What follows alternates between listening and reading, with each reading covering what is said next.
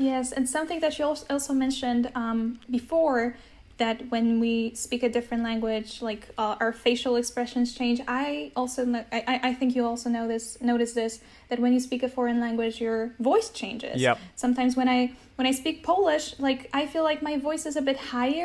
It's like it's a different voice. But when I speak with my American accent, I speak from the chest. And many different languages have different like vocal placements, like wherever your voice resonates. So sometimes you can hear that when, for instance, Spanish people speak, their voices to me are so low, like they are so like low registers of their voices.